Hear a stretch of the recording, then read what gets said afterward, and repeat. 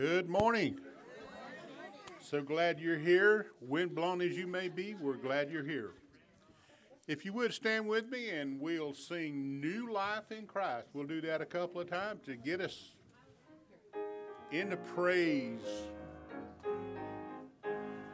New life in Christ, abundant and free. What glories shine, what joys are mine, what wondrous blessings I see. My past with its sin, the searching and strife, forever gone, there's a bright new dawn, for in Christ I have found new life. New life in Christ, abundant and free. What glory shine, what joys are mine, what wondrous blessings I see. My past with its sin, the searching and strife, forever gone, there's a bright new dawn, for in Christ I have found new life. And our next praise hymn is Surely the Presence.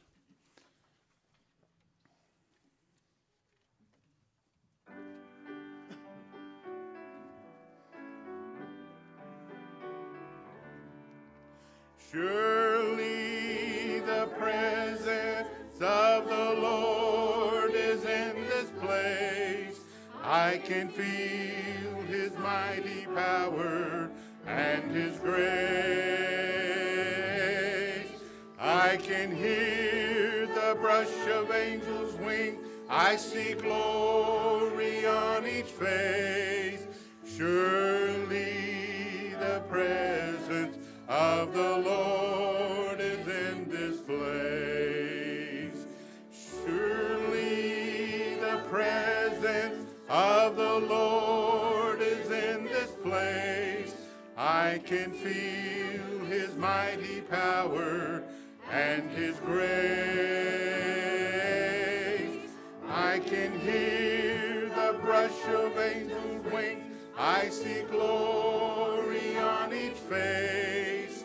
Surely the presence of the Lord is in this place.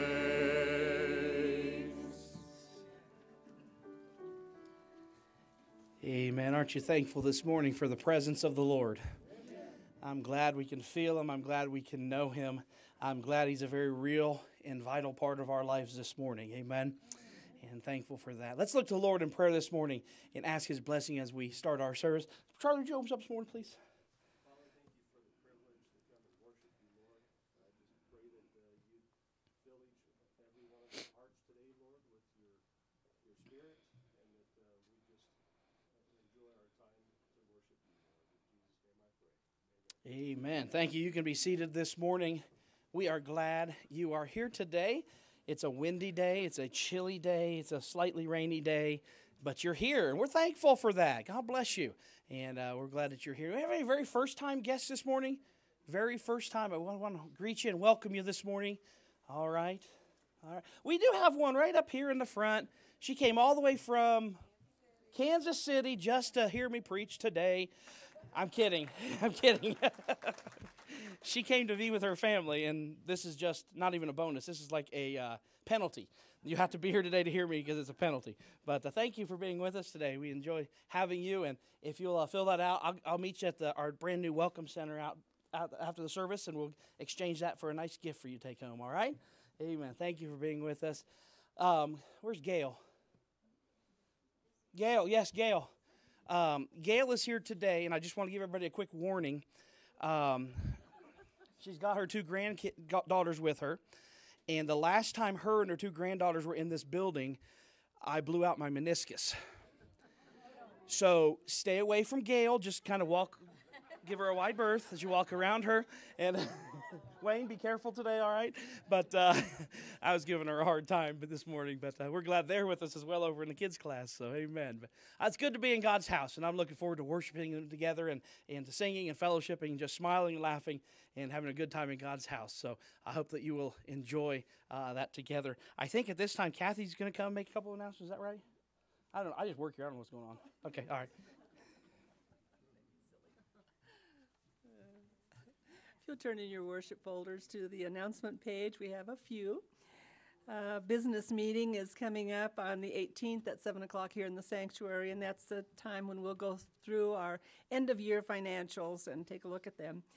Food pantry, there will be a cooking class on the 20th, 4 o'clock in the afternoon in the fellowship kitchen. Men's breakfast, you're enjoying each other's fellowship and some food on the 21st at 8 o'clock in the morning in the fellowship hall. Fifth Sunday potluck, mark your calendar. That's on January 29th, fifth Sunday of January, and we're going to have a wonderful service on that day and then a potluck to follow. Deacons and trustees, your meeting has been rescheduled to February 7th at 5 o'clock church office. And for those of you who still have some cards, and I know there are a few of you here today, we've moved them from the back table to out at the new Welcome Center. So as you leave today, check and see if you have some cards that you have not picked up from Christmas. We'd like to have you pick those up today, please.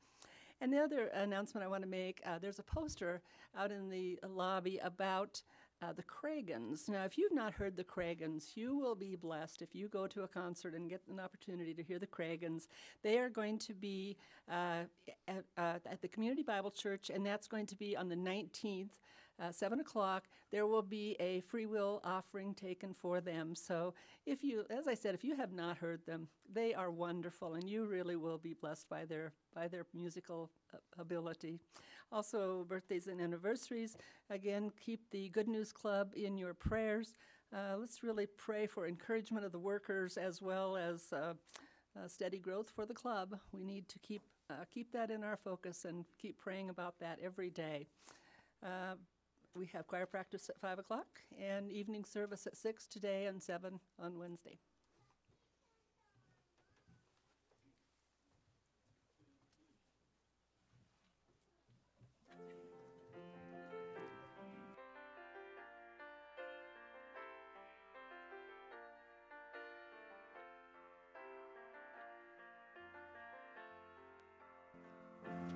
You are my strength when I am weak.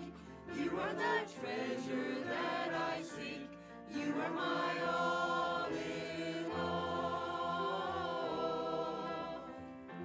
Seeking you as a precious jewel. Lord, to give up I'd be a fool. You are my all in all. Jesus, Lamb of God, worthy is your name. Jesus, Lamb of God, worthy is your name. Taking my sin, my cross, my shame, rising again, I bless your name. You are my all in all. When I fall down, you pick me up. When I am dry, you fill my cup. You are my all in all. Jesus, Lamb of God, worthy is your name. Jesus, Lamb of God, worthy is your name.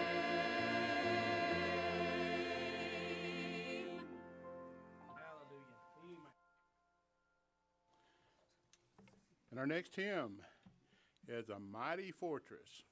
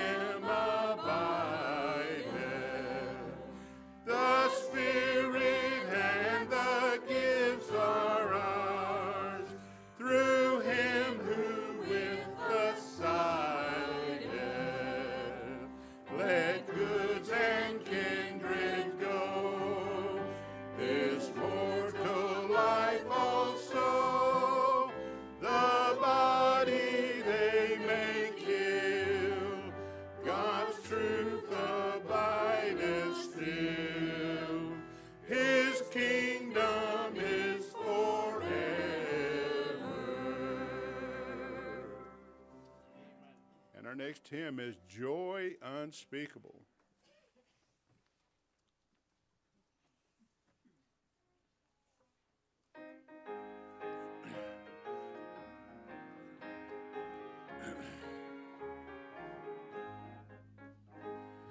I have found his grace is all complete. He supplieth every need. While I sit and learn at Jesus' feet, I am free, yes, free indeed. It is joy unspeakable and full of glory, full of glory, full of glory. It is joy unspeakable and full of glory. Oh, the half has never yet been told. I have found the pleasure I once craved. It is joy and peace within. What a joyous blessing I am saved from the awful gulf of sin. It is joy unspeakable and full of glory, full of glory, full of glory. It is joy unspeakable and full of glory. Oh, the half has never yet been told. I have found that hope so bright and clear, living in the realm of grace. Oh, the Savior's presence is so near, I can see his smiling face. It is joy unspeakable and full of glory, full of glory, full of glory. It is joy unspeakable and full of glory. Oh, the half has never yet been told. I have found the joy no tongue can tell, how it waves a glory roll. It is like a giant overflowing well, springing up within my soul.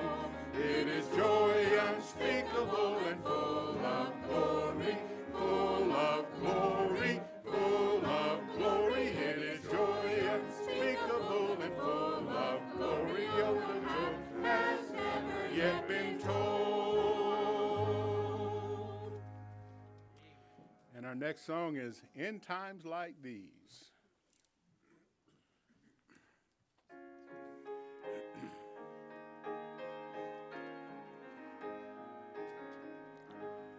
In times like these, you need a Savior.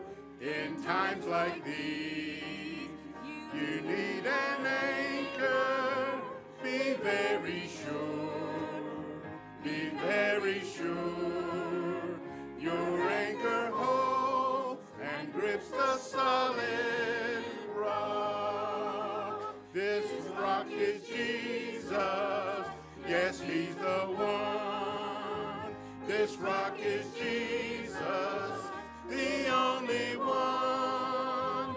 Be very sure, be very sure. Your anchor holds and grips the solid rock. In times like these, you need the Bible. In times like these, oh, be not idle, be very sure, be very sure. Your anchor holds and grips the solid rock. This rock is Jesus, yes, he's the one. This rock is Jesus, the only one. Be very sure, be very sure. Your anchor holds and grips the solid rock. In times like these, I have a Savior. In times like these, I have an anchor. I'm very sure, I'm very sure my anchor holds and grips a solid rock.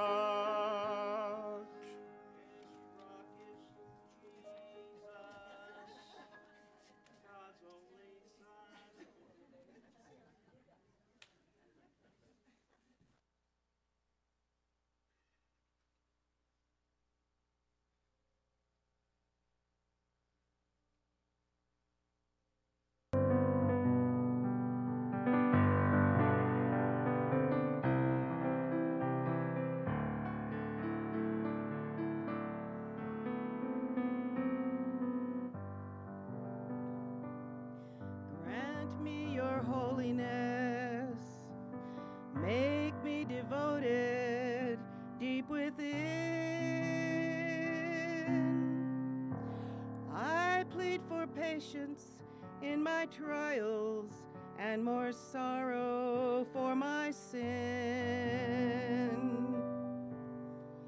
A deeper faith in you, dear Lord, please give me every day. Let me find joy in my journey and more purpose when I pray. This is my prayer, Lord, when this day is through. Was I a little less like me and a little more like you? My lone desire in all I say or do. Was I a little less like me and a little more like you?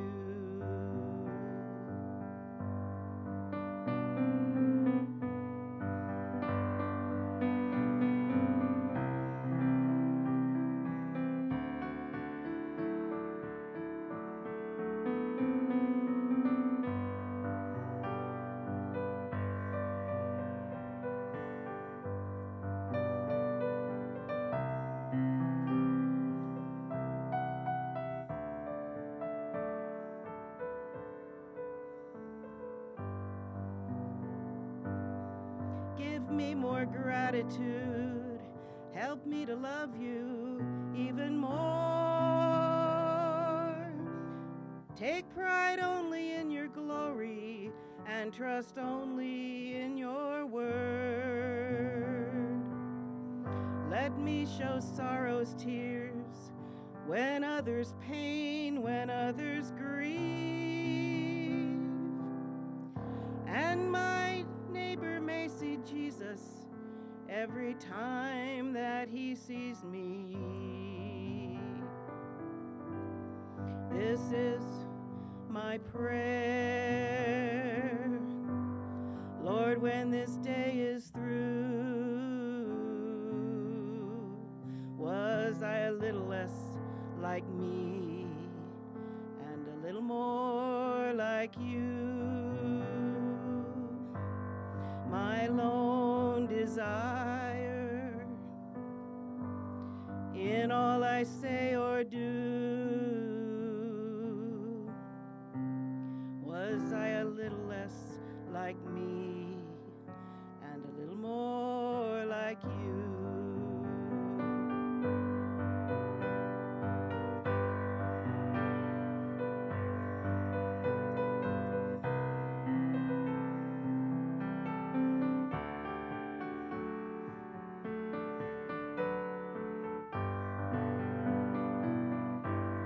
This is my prayer, Lord, when this day is through. Was I a little less like me, a little more like you? Was I a little less like me and a little more like you?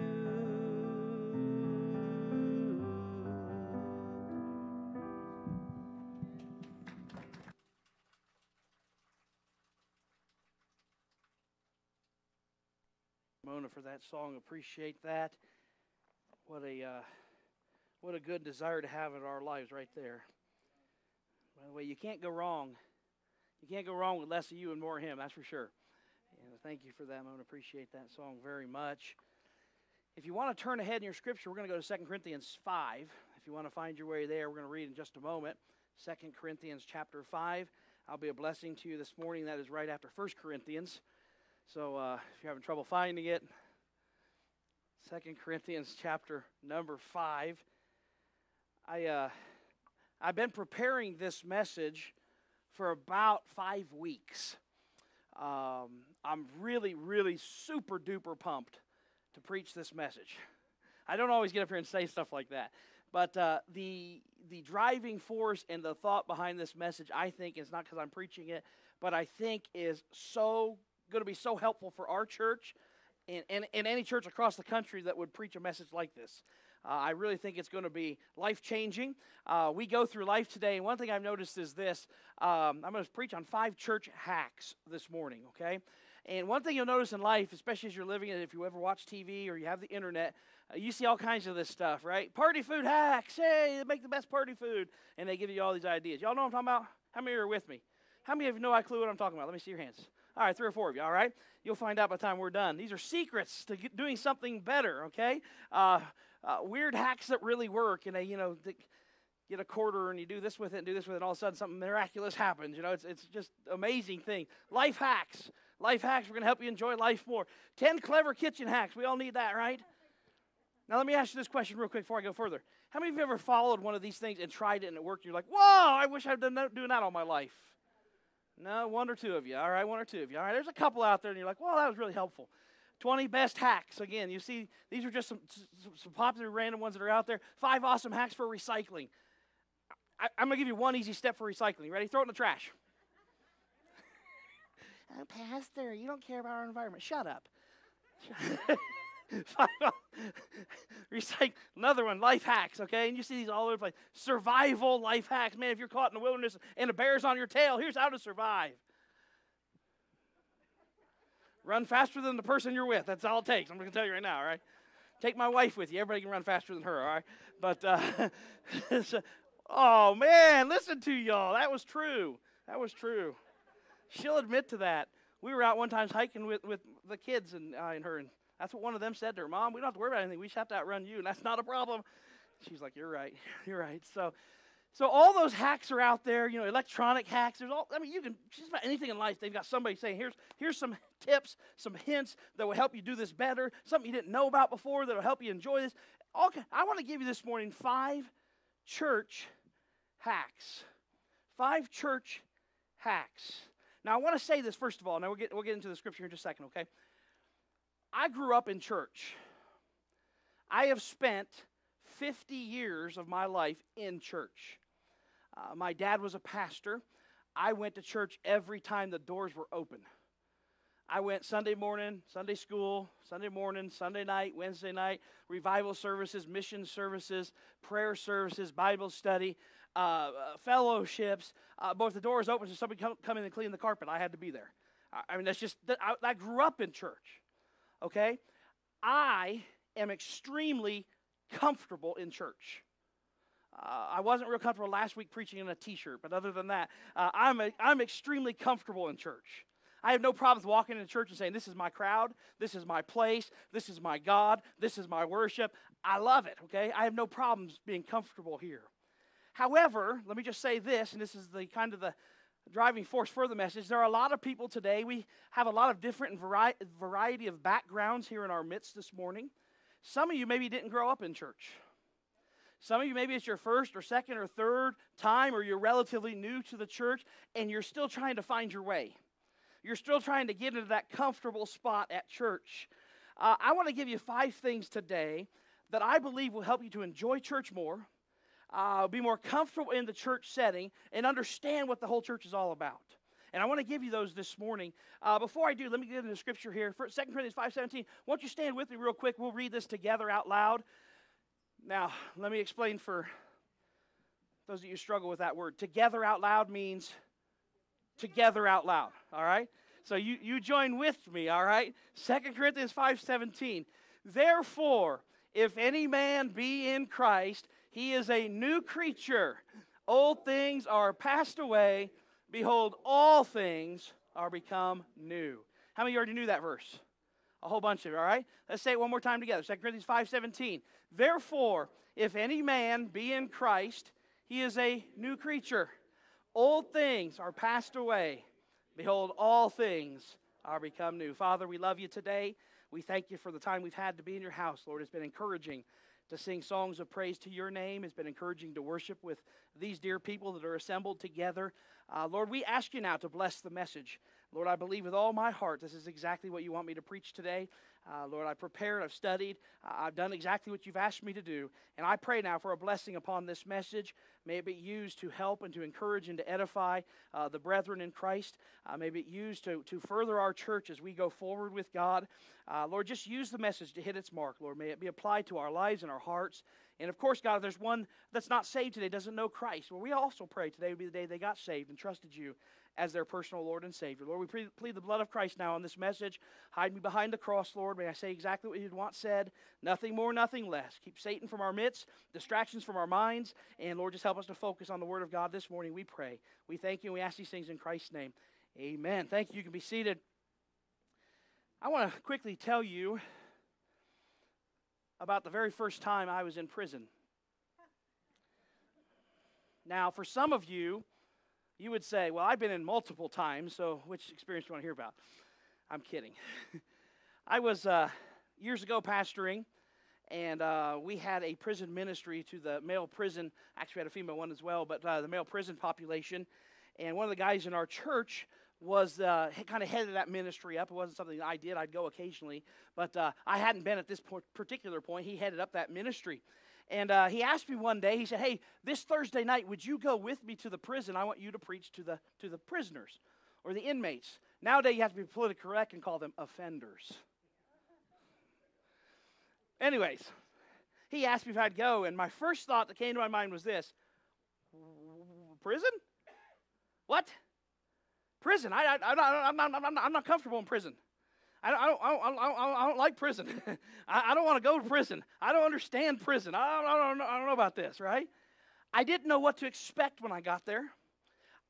Needless to say, when I got there, and even leading up to getting there, I was extremely uncomfortable. I remember the car ride to the prison. I agreed to go. And I remember I was riding in the passenger seat, and I remember about partway there, he looked over at me and said, "Are you okay?" And I said, "Yeah, I'm fine." He said, "What is wrong with you?" And I said, "Man, I'm really nervous. I don't do prison. This isn't my place. That's not where I'm comfortable." And he said, "Well, let me help you a little bit." And he gave me some tips and some hints and some ideas on how to be comfortable where I was going to do what I was going to do. I asked him, I said, "What am I supposed to do? Let me ask you this. Do I walk into the room full of prisoners and just punch the biggest guy in the mouth and establish dominance?" He said, No. You're visiting the prison. You're not in prison, okay? No, don't do that. I said, "Well, what do? I don't know." He said, "Let me give you some help." And he gave me a few simple pointers to make me feel comfortable in a place that I was no way going to feel comfortable in.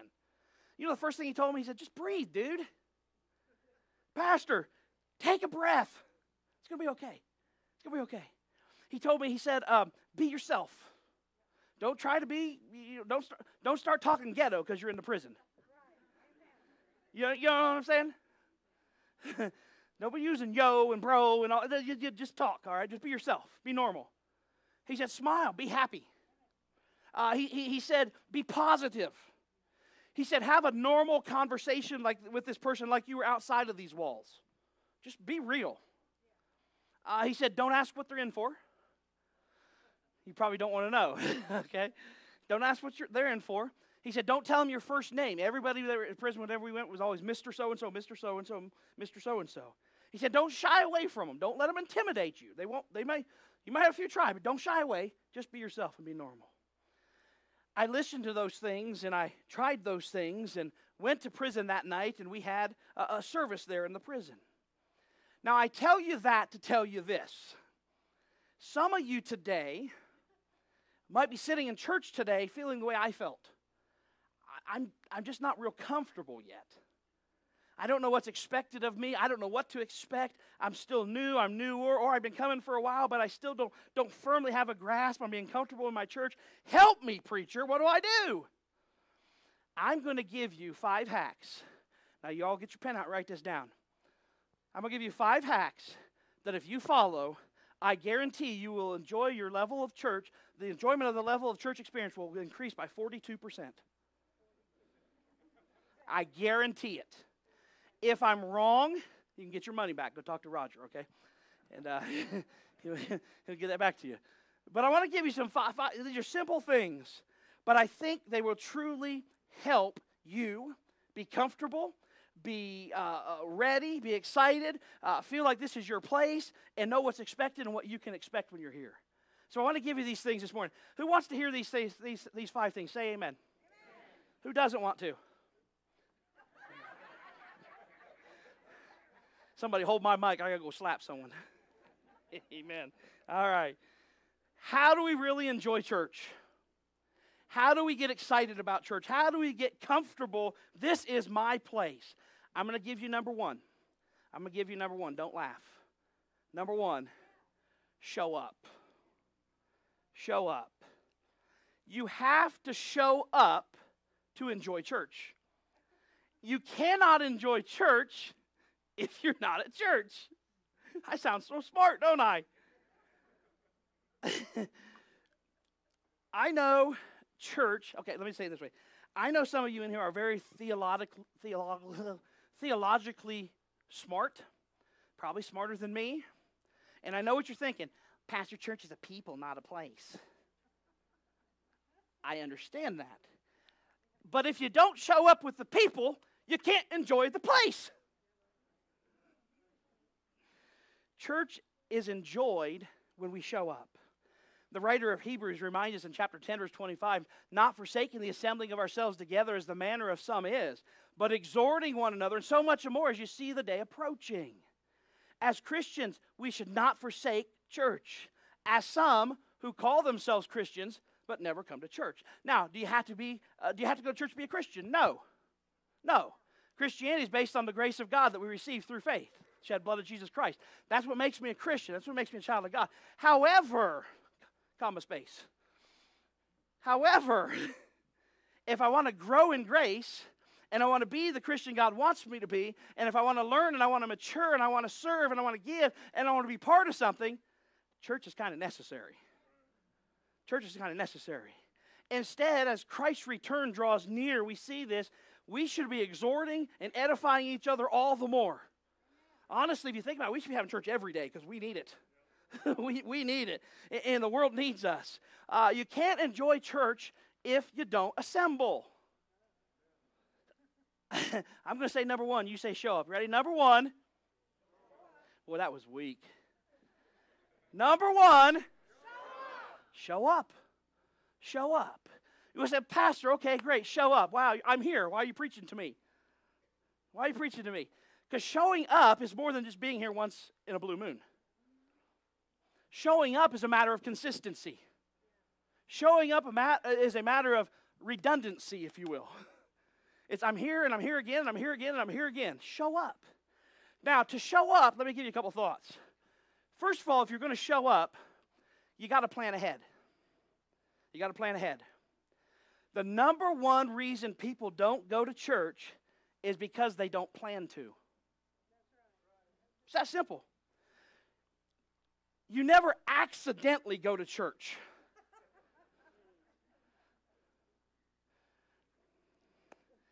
You don't get, remind me of your name. Patty, you're getting embarrassed in your first service here. She's from out of town and she's been visiting Benson to see some sights, okay? You don't get in your car Sunday morning and drive over to, because the ice cream shop is closed, you go to Native Grounds and get you a nice caramel latte or frappuccino, okay? And you get in your car and you drive over to Benson Donut and get you a couple donuts. And all of a sudden, oh, I ended up in church. It doesn't work that way. It doesn't work that way. It's not an accident. It's never a mistake. You show up because you made a plan to show up. I love this phrase. I wish I could have credit for it, but I can't. Somebody else said this. They said this: Sunday church is a Saturday decision. Sunday church is a Saturday decision. You are here today because at some point yesterday you said this, tomorrow Sunday, I'm going to go to church. You decided it yesterday. You decided yesterday. Now, some of you in this room, you made a commitment years ago to say this, I'm going to show up every time the doors are open.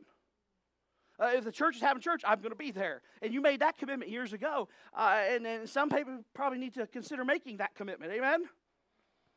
Oh, me. Oh, me. Huh? Here's the thing. The more committed I am to church, it becomes more natural to me. And then I start to become more comfortable in a place like this. Plan ahead. Plan ahead. Especially, by the way, if you have small children.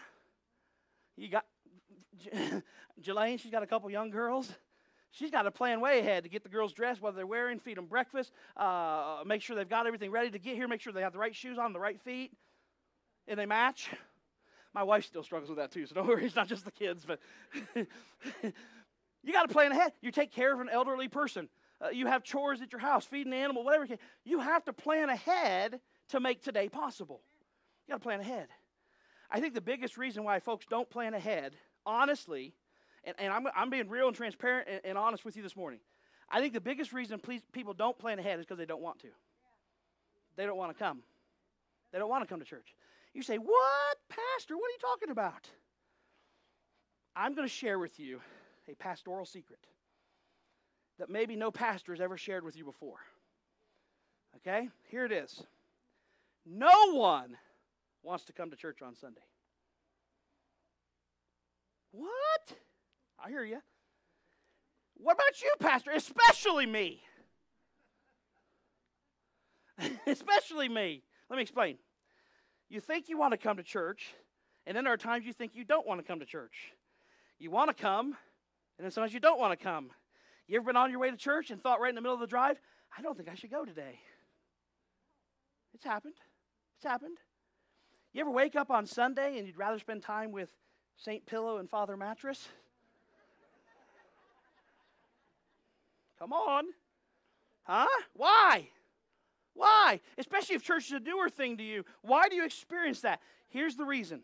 And by the way, let me say this. You might think you're the only one that ever thinks that. You're not. I might have said all that and you're like, man, he knows, he's reading my mind. No, it's not just you. We all go through this, okay? We all go through this. Let me show you the why. Get this, okay? Going to church is not the same as going to Costco. Okay? Let me explain. You can decide one morning to wake up and say, I'm going to Costco, and you get your wallet, you get your keys, you get all 5 credit cards, you jump in your car, and you just go to Costco, right? No big deal. Come home, you're done. It's over. Here's the why. Hold on. If you decide Saturday, I'm going to get up Sunday and go to church, from that moment until this morning when church starts, there is a spiritual battle that starts taking place in your life. You have a battle brewing inside of you. The enemy, Satan, and all of his forces are doing everything they can to convince you you don't need it today. It's okay to miss today. Stay home and sleep today. Do something for yourself today. It's all right. And at the same time, God, through the Holy Spirit, is doing all he can to say, get into my house, fellowship with me. Come on, today's the day. And there's a spiritual battle brewing. You may not realize it, but I believe with all my heart there's an extra element of spiritual warfare that takes place on Saturday night all the way through Sunday morning. Because if Satan can keep you from where you ought to be, he's going to do everything he can to do it. That's why you want to come to church. You think you should go. I need to be there. Okay, I made it. I enjoyed the service. I went home. I can't wait to come back next Sunday. And then Saturday night before the next Sunday, you start thinking, should I go? Am I going to go this week? What's happening? Spiritual warfare. Spiritual warfare is taking place. You have to plan ahead. I will be there. Period. End of discussion. Now, let me put a little parenthesis in here, okay? If you are coughing up a lung, don't come. If you got COVID, don't come. All right? If your nose is running green snot all the way down your face, don't come. If you are dead, don't come. Okay? If you're at work, don't tell the boss, I got to take a couple hours off to go to church and I'll come back. That ain't going to fly, okay? I understand that. But you got to plan ahead. You got to plan ahead. Secondly, let me say this about showing up. Arrive early. Arrive early. We got a row back here in the back. I don't know if you guys see these guys on the left over here. Almost every chair in that row is filled. I said, man, you guys packed a pew today. I wish there was a prize, but there's not. Sorry. And Gary says, yeah, we had to get here early to get the back row seats. I said, yeah, it's usually true in the church, right? Arrive early.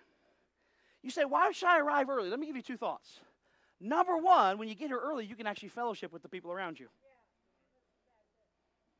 You can actually say howdy. You can give a hug. You can give a smile or a high five or say, hey, how was your week? Oh, hey, your mom went through this week. How did everything go? How's your kids? How's your dog? Whatever. You can fellowship with fellow believers if you get here early. Amen? Amen. But here's another aspect of it.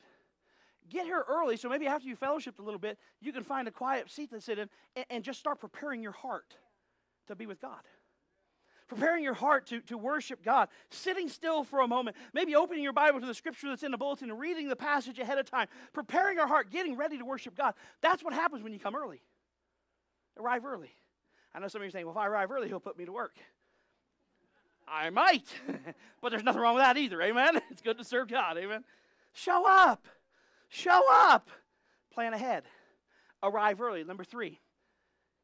Please don't take offense, and if you do, I'm not going to apologize. In-person church is always better than online church. Always. Period.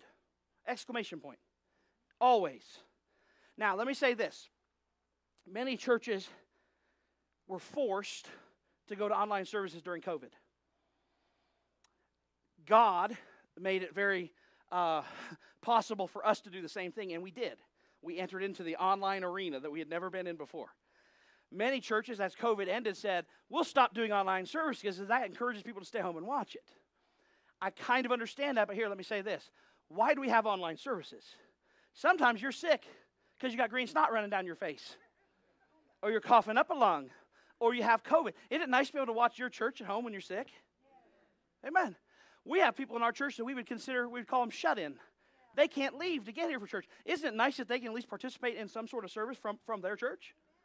Maybe you're traveling and you're at a point where you need to pull over. You want to go to church on a Sunday and you're driving. You're like, well, I don't have time to get to a church. I can sit and watch it online. That's an applicable arena.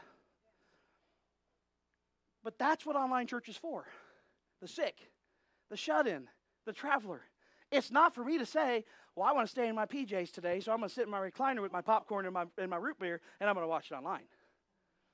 It's not what it's for. In person is always better. Online church is not to be our continual spiritual diet. Someone said this one time, watching church online is like watching a fireplace on your TV set. You can see it, you can hear it, but you can't feel the warmth. Y'all with me? It's not real. You say, yeah, you videoed it, you recorded it, you put it on, yeah, it's real. Hold on a minute. Here's what I mean. It's watching them worship. It's watching them study the Bible. It's watching those people do their thing while I sit at home and try to feel the warmth, but I can't.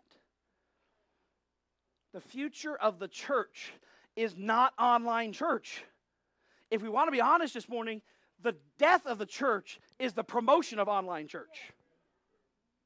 Don't come, just stay home. That's the destroyer of the church. The future of the church is what it has always been.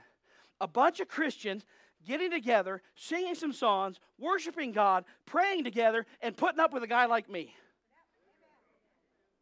That's how church was started. That's how church is to be continued. Can I just say this real quick? I got to move on. Some of you are ready for me to move on. I see it. I see it in your eyes. See, Pastor Ray preaching us, show up. We're here. Because sometimes we ain't. And somebody's going to hear this message online that might need to hear this and help them. Amen? Show up. Do you know why pastors and churches are continually beating their heads against the wall to try to figure out new ways to get people in church? I mean, what ministry can we start? What can we offer to the community that will draw people in? What program can I get? What prizes can I give away? And by the way, none of those things are wrong in and of themselves. But you know why we're constantly doing that? To get people to show up. Can I give you the solution?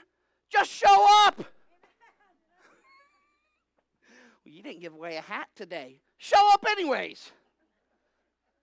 If you want a hat that bad, I'll give you one later, all right? But you show up. Show up. Number one. Thank you in the back. Number one. Show up. Number two. What? You guys are ahead of me? You already know the answer? What'd you say, Bonnie? Oh, it wasn't you? Do you want to just come preach? I'll go sit down.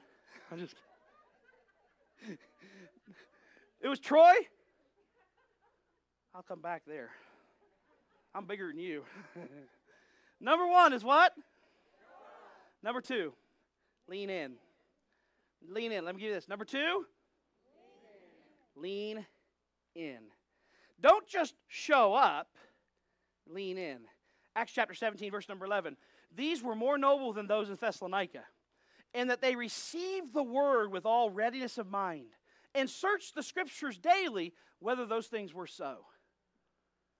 Let me give you, before I tell you what this verse means, let me give you a little parentheses again here, okay? You know what that verse really means?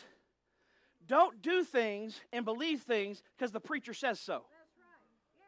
Don't do things and believe and practice things because that's what the church has always done. Search the scriptures and know why. Search the scriptures and know why. That's the encouragement we're given in Acts 17.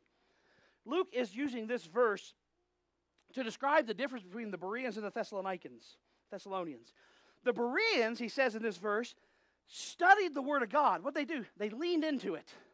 They leaned into it. They received the Word with all readiness of mind. They were ready to hear. They were ready to study when they showed up because they'd already spent time in the Word of God.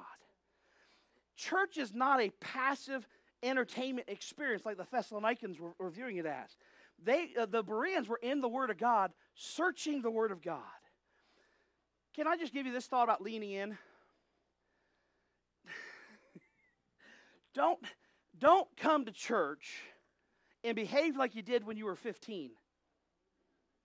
I'll find the back row seat, no offense over here. I'll slouch in my chair, I'll put my head against the wall, and I'll stare at the ceiling, and I'll dare that preacher to say something that makes me laugh or that I understand or that I enjoy. I'm just here. I'm just here. It's part of the experience. Church is not supposed to be an experience that you watch. Church is supposed to be an experience that you participate in. Watching is passive. Participating is active. Amen? Amen. That's why we ask you to sing. That's why we ask you to pray. That's why we hope every now and then you might say amen or raise a hand in praise to God. Why? What are we doing? We're participating. You say, well, how do I participate? How do I participate? Well, let me just say this. Bring your Bible. Read along. You forget it, we have it on the screens. I know that. Read your Bible. Take some notes. At worship time, sing along. Say, Pastor, you've never heard me sing. Man, the coyotes go crazy when I sing. Can't carry a tune in a bucket. I'm not asking you to carry a tune in a bucket. I'm not asking you to sound pretty. I'm not asking you to do that. I'm asking you to make a joyful noise unto the Lord. You want to be comfortable in a place like this? Lean in. Lean into the worship time. Lean into the singing. Lean in. Listen, the singing time is not the choir performing for you. The singing time is not Frank showing how good of a voice he has as he leads you. The singing time is this. Hey, we all join in and we all participate. Lean in. Lean in. You say, I don't feel comfortable at church. Are you leaning in? Are you leaning in? I want to give you this. When you think about singing, especially in the arena of worship, I am not asking you to sing like somebody else. There are certain people in our church that, man, when they sing, you're just like, oh. Their voice is soothing and smooth. There are some that have that nice vibrato at the end, ooh. There are some that can harmonize with anybody. Boy, it just sounds so good. I'm not asking you to be them. I'm saying this. You want to be comfortable in church? Lean in. Sing in whatever capacity and ability God has given you. If that's 3 notes off key, you sing it for the joy of the Lord. Amen? Terry, I'm talking to you. I'm just kidding. I'm kidding. Lean in. Lean in. I've noticed there's about three types of people in the church during the worship service. The first group we call the Midwest Stoics. They are fully worshiping God and singing, but it goes something like this. Amazing grace, how sweet the sound. They're fully engaged. They're giving their heart, and at the end a little amen. Amen. And that's as good as it's going to get. But then you also have the Southern Ameners. The Southern Ameners, man, they can't go 3 minutes without saying amen. Amen. And it's not even when I ask you to. Because when I ask you to, you all do. Amen? They just do it all over the place. I could be saying, last night I was sick to my stomach. Amen! They're not like the Midwest Stoics. Amen? So you got the Southern the Southern Ameners. Roger's not here this morning. Roger's a Southern Amener. Amen? The third group, I call the West Coast dancers. They freelance it, man. They dance all over the place. They got their hands in the air. They're moving and swaying with the music. They're shouting, woo, all the time. They're excited to be here. The Midwest Stoics look at them and say, you guys are crazy. And they look at the Midwest Stoics and say, you don't love Jesus.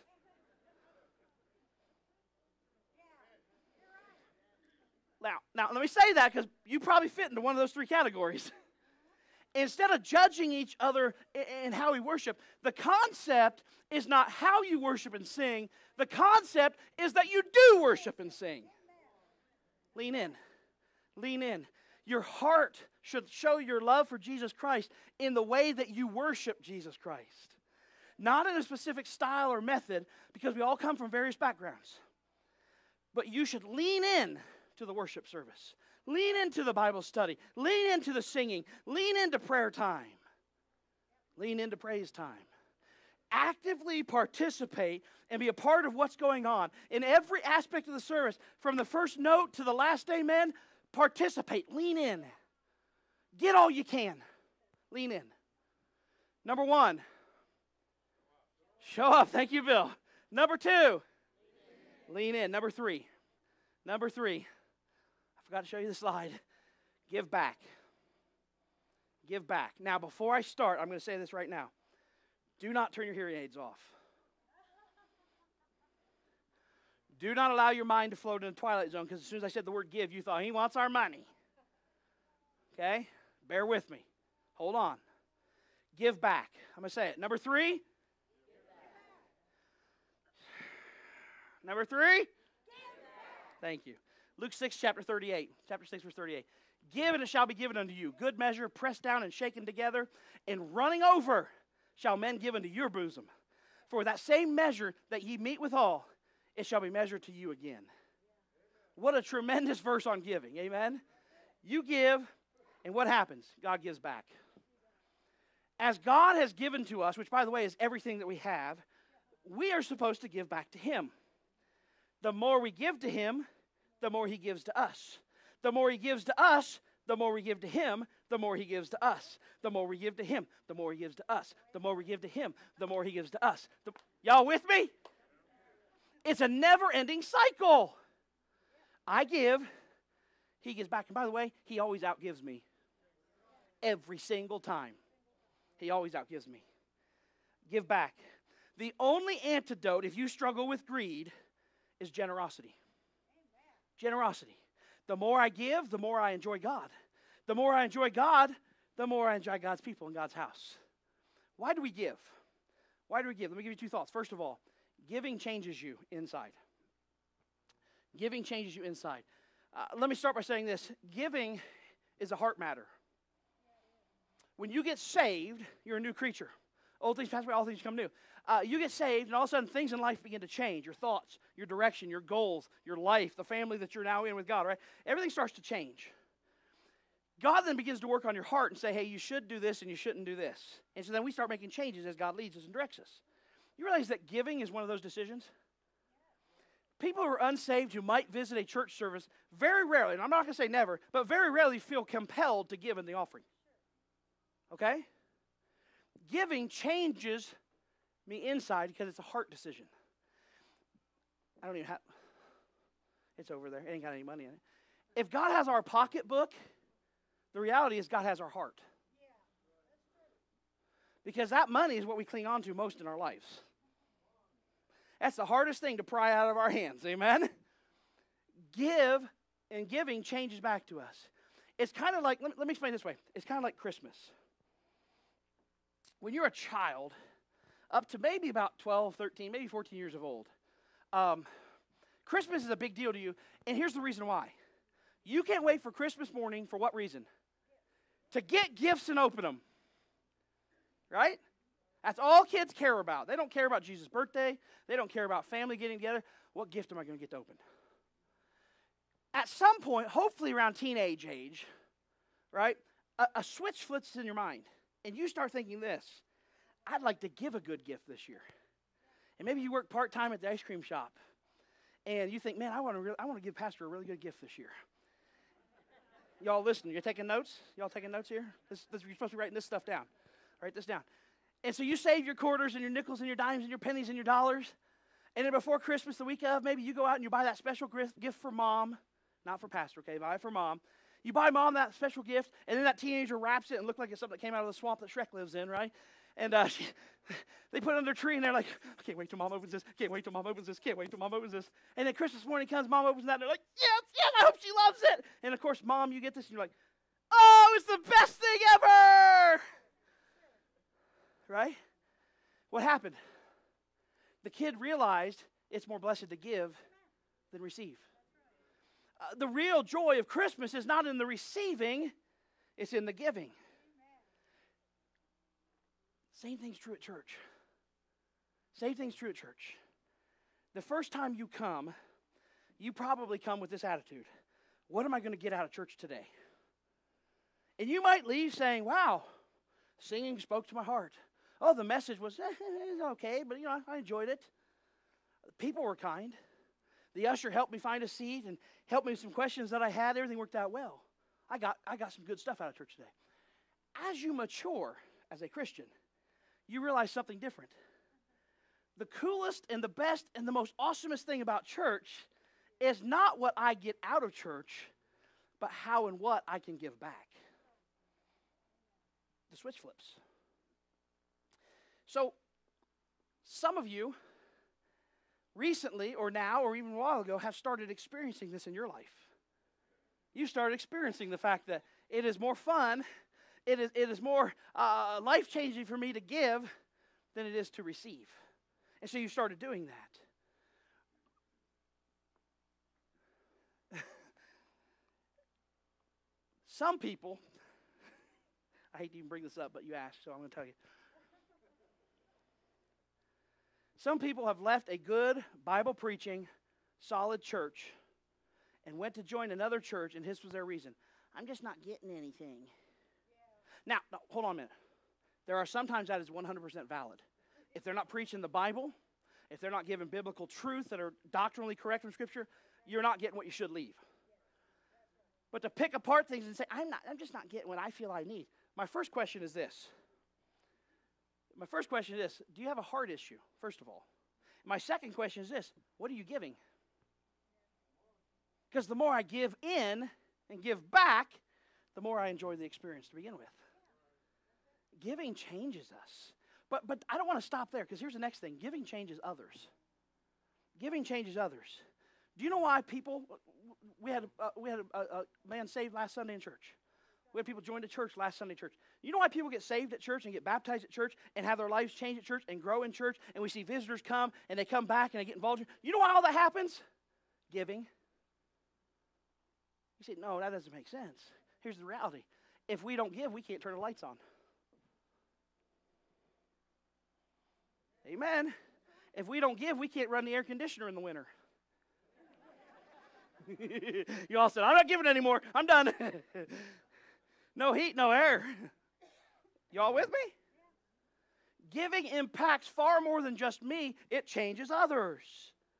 Life changes happen all over the time at church. The reason some of you sitting in these chairs are so invested in this church is because not just your life has been changed from being here, you have witnessed the change in other people's life, and so you continue to invest in the church. This is the why of what we do when it comes to giving. You want to know what church is really all about? It's not what can I get. It's about what can I give back. What can I give back? It changes you and it changes others. So how do we give back? How do we give back? I want to give you a fourfold step-by-step process in giving called the pathway of giving. Okay? The pathway of giving. Number one, pathway to giving starts with this. I become a first-time giver. I show up, I throw $5 or $10 in the offering plate. First time ever, that was my first time gift. Okay? Now we don't pass a plate there. We've got plates around. We got a box on the wall. I put my $5 in there. Okay? Now let me say this about that $5. First of all, that's not a real big sacrifice, is it? $5? I mean, that'll get us about a half a gallon of gas, or a third of a Subway sandwich, right? But it's not a big sacrifice. But it's the action of I'm a giver, first time giver. The second step is then to become a regular giver. A regular giver is a person who every week they're here puts something in the offering plate. I'm a giver. I'm a regular giver. Okay? The third step is this. Then I become a tither. Now let me explain this real quick. In the Old Testament, it demanded a 10% tithe. The New Testament does not necessarily have those demands, but it is a great principle for me to get used to doing and giving and have kind of an idea of what to give, that 10% of my regular income scheduled to give every week, or monthly if you give monthly. Become a tither. The fourth step is our goal as a church. Not so that I can buy fancy suits and nice cars, okay? Because I don't get to take the money out of the offering plate. Y'all with me? It's like the kids, they were arguing whose parents made more. And the one little kid says, my dad makes a lot of money. He writes a few words on a simple paper and calls it a poem, and they pay him $100 for every one he writes. And the other kid says, well, my dad writes books, children's books, and every children's book he writes, they give him $500. And the other boy, he says, well, my dad's a preacher. And when he's done, it takes 8 men to collect his pay. That's not the purpose of why, okay? But becoming a tither, I give regularly that 10%. But the fourth step is the most important. And this is the one we all should strive for and that the church wants. Become an extravagant giver. Everything I have is His. Everything. He simply says this, would you give back? An extravagant giver goes far above 10% tithe. They give to missions. They give to building programs. They give to special needs. They give to this and they give to that. Whenever it's necessary, they give. That's the fourth step, the extravagant giver. Now, let me say this real quick, okay? Because I see some glazed eyes coming out. I don't preach on money a lot. You know that. I'll be here 3 years in just a few days. I've been the pastor here at Calvary Baptist Church. I think maybe one sermon I've actually preached a significant portion of it on giving. But let me say this. I think I would do you a great disservice if I didn't teach you what the Scripture says about giving that says this. You give, you'll enjoy it more. You give, you'll enjoy church more. You'll be more comfortable. It'll be your place. You'll enjoy it. The Bible says God loveth a cheerful giver. You'll stop being uncomfortable when we start becoming a giver. Let me put a little PS on here. We talked about money there, but giving is not always financial. We need to give back our time to the Lord. We should tithe our time. Amen? God has given every one of us talents and abilities to serve Him with. Serve Him. Lean into service. Amen? As you give back. Let's talk about our talents. You guys have talents to use for the Lord. Your talents are different than mine, and mine than yours, and yours than the person next to you. Are you using those talents for the Lord? That's giving back. It's giving back. Give back. Number one. Show up. Help us, Lord. Number two. Number three. Number four. Look around. Number four. Look around. 3 of you got it. Good job. You're still writing. Okay, let me give you a second. Number four. Look around. Look around. When you come to church, you want to make this your comfortable place. You want to make this a place that you enjoy, and it's your home. It's going to require you to look around. Now, let's do something this morning. Let's have a social experiment. I want everybody, and I said everybody. Do I know what that word means? Everybody, okay? I want everybody to look around. Go on, start looking at people. Go on, look at people. That means you got to turn your neck. Look at everybody. What do you see? A bunch of weirdos, right? Right? All right. Y'all look weird. Okay, you can stop looking around. I'll tell you what some of them said about you later, okay? It looked like a bunch of weirdos out there looking at weird people. Why look around?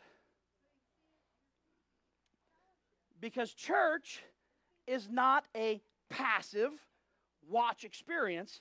It's an active experience that you're supposed to participate in, which includes people looking around. Hebrews 10:24 says this, and let us consider one another to provoke unto love and to good works. You realize that part of looking around is a place for me to help other people? Help them grow in the Lord? Help them do good things? Church is not a place to show up once a week for spiritual entertainment. It's a place where you look around, and in looking around, don't miss this, you get to know other people. You get to know other people.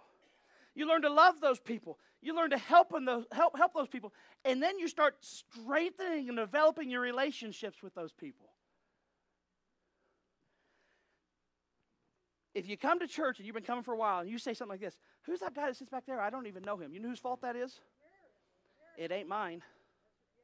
Not only do you have a full color directory, amen.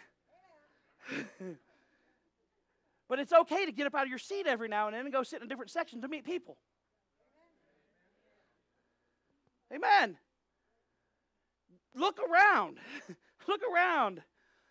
Deepen your relationships with people. Proverbs 27:17 says this, somewhere up here. Here it is. Iron sharpens iron, so a man sharpeneth the countenance of his friends. Why look around? Because of the needs of others. The needs of others. We should come into church every time we enter these doors, and this should be the question on our mind. Who in the church is hurting right now? Who is hurting right now? Now, let me just say this. If you're new to church or if you're a new Christian, when you come to church, you're probably focusing on your own hurts. That's why we're here. We're here to help you with those hurts. As you mature as a Christian, though, and you grow, you don't come into church overwhelmed by your own hurt and your own problems. You come in concerned and thinking about others who are hurting. That person that sits down the row from me, man, they're really going through it. How can I help them today? How can I pray for them today? How can I meet their need today? You should ask when you get here, who can I help here today? You should ask yourself this question. Now, don't you start turning me off here, okay? I ain't done yet. Give me a few more minutes, all right? Bear with me. The roast won't burn. You should ask this question. Who can I sit with today? Who can I sit with today? Let me tell you something that is always a good thing. And I know some of you are going to say, I'm just comfortable in my spot. It is always good to leave your spot to go sit with somebody who walked in these doors who's never been here before. You will never hear a pastor get up and say, oh, you bunch of buzzers getting up out of your seat and sitting with visitors. What's wrong with you? But you will hear a pastor say if it's an issue, hey, 3 visitors walked in the door. Nobody even said hi to them. Yeah. Hello. Look around. Who can I sit with today? Who can I sit with today? I'll leave my spot. You're in my seat. Last time I checked, there ain't a single person in the room that bought one of these seats. Personally. Okay, I may have come into the corporate giving. I don't know how they were bought when they were bought, but there ain't no names on them. Amen. I love looking around and seeing some of you in different spots because somebody else is in your seat. I love it. You're probably like, I hate it. Shut up, Pastor. I love it. Bonnie's over here one day. She's over here one day. She's down here one day, and vice versa. And then we get winter visitors. And then they come in and they take your normal spot. Move. Who can I help today? Who can I sit with today? Who can I encourage today? How about this when I get here? Who can I invite to lunch today? Pastor, that's weird. You know why you think it's weird? Because you're treating church like a movie theater. You ever went to see a movie? 200-seat auditorium and there's like 6 people in there? And I promise you, unless they're family, they aren't sitting together. You ever walk in that movie theater with your big old, you got to get the big popcorn. I have that thing going before the introductions, or you got to get the big popcorn, right? You get your big old soda, right? And you go in there and you look around, all these empty seats. Oh, that guy's sitting by himself. I'm gonna go sit by him. And you go and you walk down, don't know the guy, and you just sit down right beside him. You're like, "Hey, dude, what's up?" You know what he thinks? You're weird. There's 190 empty seats. Why are you sitting beside me? And then you say, "Hey, you want to go to lunch when this is done?" That is weird. That is weird. It doesn't work in that environment. Why? Because a movie is a passive experience. Church is an active experience. You actively look around. You build and you strengthen relationships with God's people. It's how church was established, and it's how church will always be. Look at Proverbs chapter 18. Look at the needs of others. The needs of others. We had Proverbs 17 a minute ago. Proverbs 18:24. Look at this. A man that hath friends must what? Show himself friendly. Show himself friendly. Let me help you with something, okay? Some people say, "I don't need any more friends." Maybe they do. Maybe they do. Let me be helpful for just a minute, but very serious. I've said a lot of funny things. We've joked and we laughed a little bit, okay? I want to be really serious for just a minute.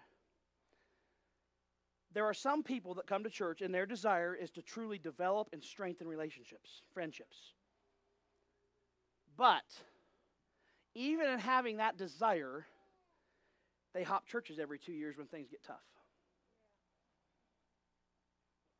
The key to building relationships is consistency. Consistency. People say, "I just don't have any friends at that church." Could it be that you refuse to arrive early?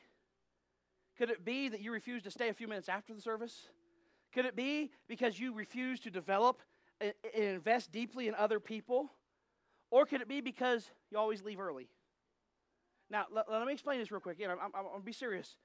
When I say leave early, here's what I mean.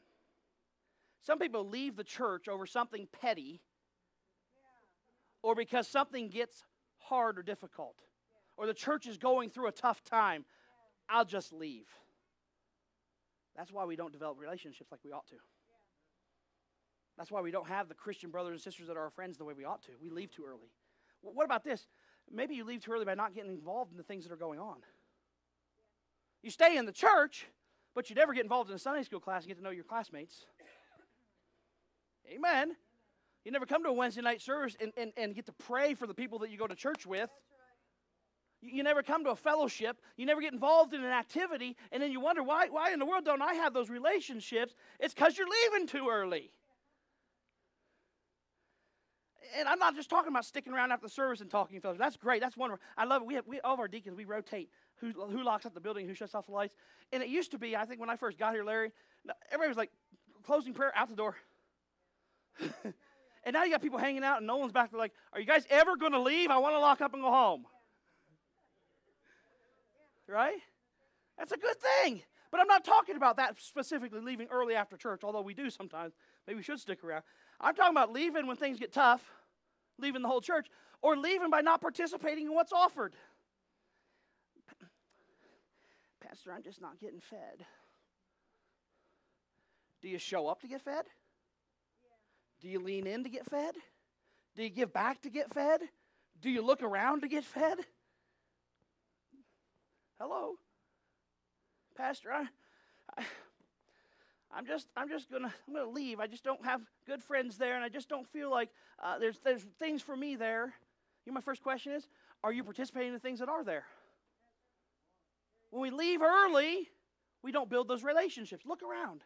Look around. You know why we do other things than Sunday morning church? We have Sunday school, we have Sunday night, we have Wednesday night, we have fellowship activities. You know why we do that? Because we need each other. Especially in the midst of the sinful world that we live in. Don't allow, somebody's going to get mad at me here, and I'm fine with that right now. Don't allow your socially backward skills to say, "I can't participate in that because I'm shy." Get over yourself. Shake it off. Because somebody needs you. Or you need somebody. Pastor, I need counseling. I'm willing to do it. I'm willing to help. I'm willing to meet with you. I need counseling. I said, what's the issue? Blah, blah, blah, blah, blah. I said, you're not going to believe this. I just had a 6-week Sunday night series on that. Oh, you did? Yeah, you didn't show up. What's happening? We're leaving too early. We're leaving too early. Look around to see others that need help. Look around to see others that you can be blessing to. Look around to see how can I get involved in something. Look around to see, hey, what more can I do for Christ in this place? How can I serve better? What can I get involved with? But let me say this as well. Look around today. Look around today and find a face of somebody who's not here. You say, well, I don't know everybody. Grab a directory on your way out if you didn't get one, all right? Look around for somebody who's not here. And you know what you need to do this week? Minister to them. Encourage them. Say, I prayed for you this week. I sure would like to sit with you next. Offer to sit with them? That means I might have to move. Come on. Look around. There are needs around us daily. And we're like the camel, the flamingo, what is it? The bears its head in the sand? The ostrich, thank you. I knew it was one of them birds. Like a camel. Camel's a bird. We don't get to be naive and think ignorance is bliss, because it's not. There are needs. There are areas of service we can get involved in. There are people who need us and our support. Lean in. Show up. Give back. Look around. Let me give you this last one, number 5. I've got to hurry. I already said the needs of others there. Let me get back to how can I serve. Number 5, focus on. Focus on. I'm going to say number 5. You say the rest. 5. Focus on. Now, without reading Scripture, what should the focus of our church be on? What is it? Jesus. Jesus. Hebrews 12:2 says this, looking unto Jesus, the author and finisher of our faith. Looking unto Jesus. Our eyes as a church, you want to be comfortable? Keep your eyes on Christ. You want to enjoy church? Keep your eyes on Christ. You want to get more involved in church and make this say, hey, that's my church. That's where I go. That's where I worship. That's where I fellowship. That's where I pray. That's where I get fed. That's where I love to go. Make it yours. How? Keep your eyes on Jesus. Keep your eyes on Jesus. Many problems come when we take our focus off of Jesus and we focus on something else. If you focus on this pastor, your spiritual life is going to decline faster than you think. Don't put your eyes on me. I'm going to fail you. I'm going to let you down. I'm going to call you out in a sermon. You're going to get mad at me. I'm going to use you as an illustration. You're going to be offended, okay? It's going to happen. Don't put your eyes on me. Keep them on Jesus. No matter how good the pastor is, and I think yours is pretty good. I'm just kidding. He will let you down. He's going to miss your kid's graduation or birth, you know. He's not going to make it one time when you're in the hospital because he couldn't get. It's going to happen. Keep your eyes on Jesus. People put their focus on other Christians. I wish I could run the race they're running. I wish my life was like theirs. Hey, keep your eyes off of others. That'll really let you down. Don't try to run their race. Don't try to keep up with them. Run the race God has given you. Keep your eyes on Jesus. Don't focus on your failures, your mistakes of the past. Keep your focus on Jesus. Don't focus on the fears of this old world, which are plenteous. Keep your eyes on Jesus. See, when we take our eyes off Jesus, we become like Peter. We'll walk on that water, but as soon as we take our eyes off Jesus, the storm begins to engulf us. Keep your eyes on Jesus. Focus on. Focus on. If you forget to focus on Jesus alone, there will be some falling away. Focus on Jesus. Number 1, show up. Number 2, number 3, number 4, number 5, focus on Jesus. So I went to prison. I held the preaching service. I preached with all my heart the message that God had given me. Several men got saved that night. A bunch of other men walked and made a decision, was prayed with. Tears were shed. Victories were won. Burdens were overcome. Prayers were lifted up. And when I left that place, I felt way more comfortable than when I entered that place. When I first got there, still a little bit uncomfortable. I remember hearing some of the inmates saying things like, hey, is that the pastor? Oh, we haven't heard him before. We can't wait till he speaks to us. Hey, is that the pastor? I want to introduce myself. I want to make sure I get to talk to him. Hey, is that the pastor? Man, I can't wait to meet him. Met a bunch of them, had the whole service.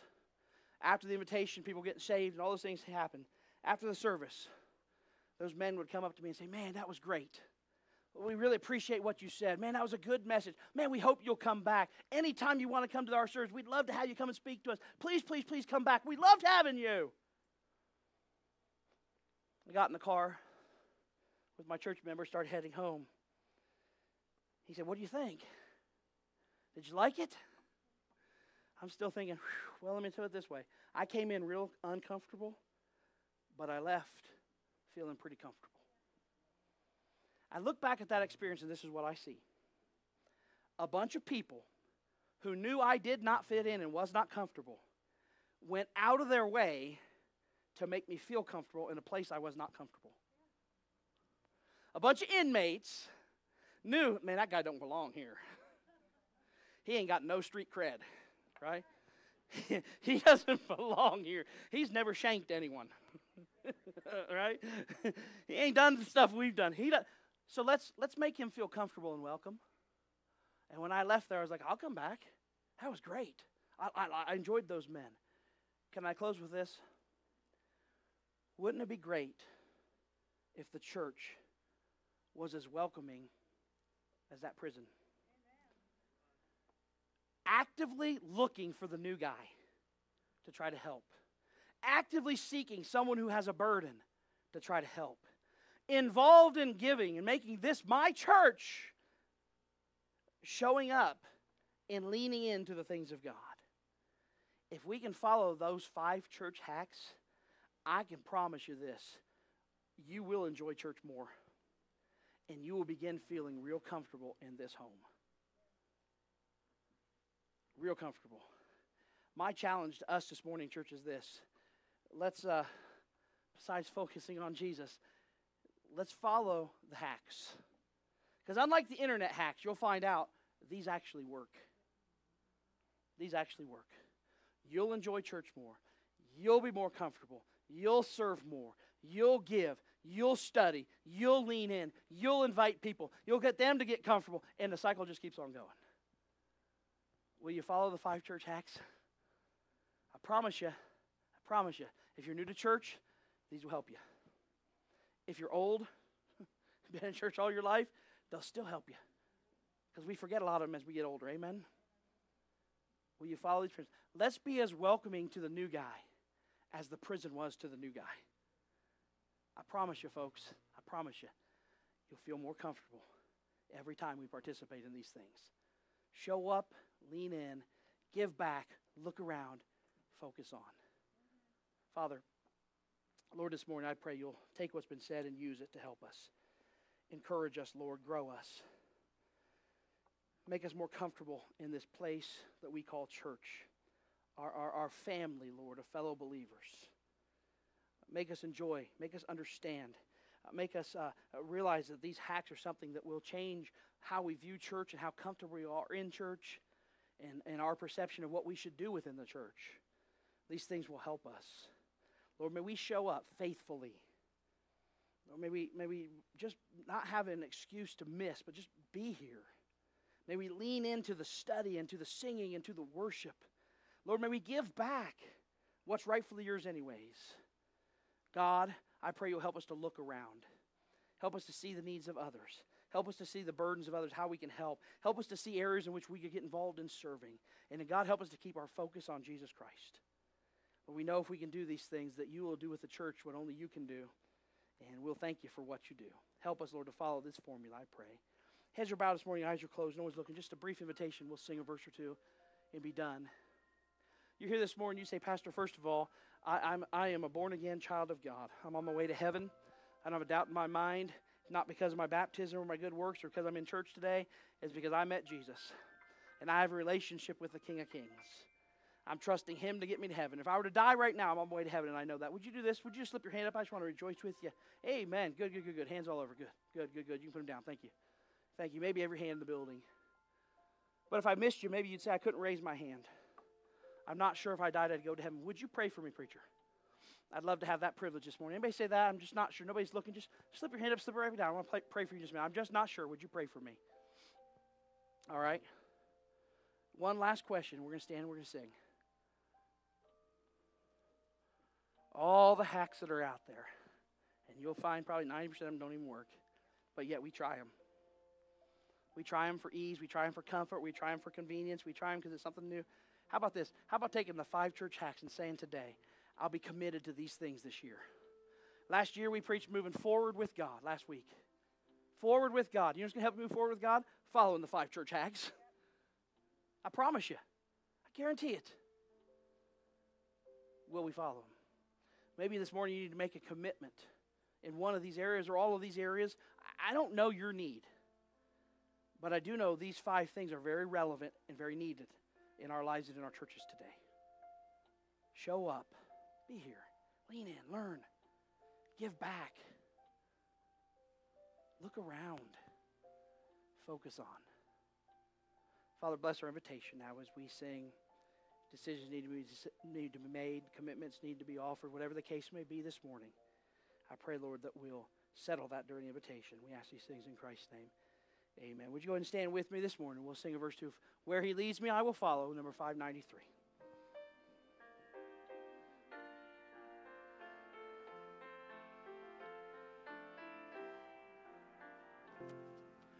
I can hear my Savior calling. I can hear my Savior calling. I can hear my Savior calling. Take thy cross and follow, follow me. He leads me, I will follow. Where he leads me, I will follow.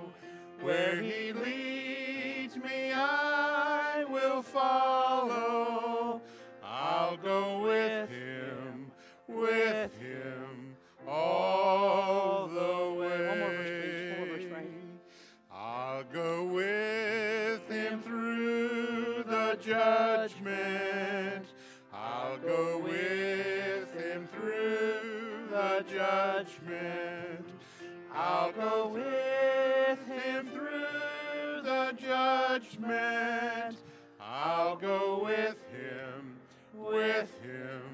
all the way. Where he leads me, I will follow. Where he leads me, I will follow. Where he leads me, I will follow. I'll go with him all the way. Amen. I hope that's true in our lives. Brother Bob, would you close in prayer, please, this morning?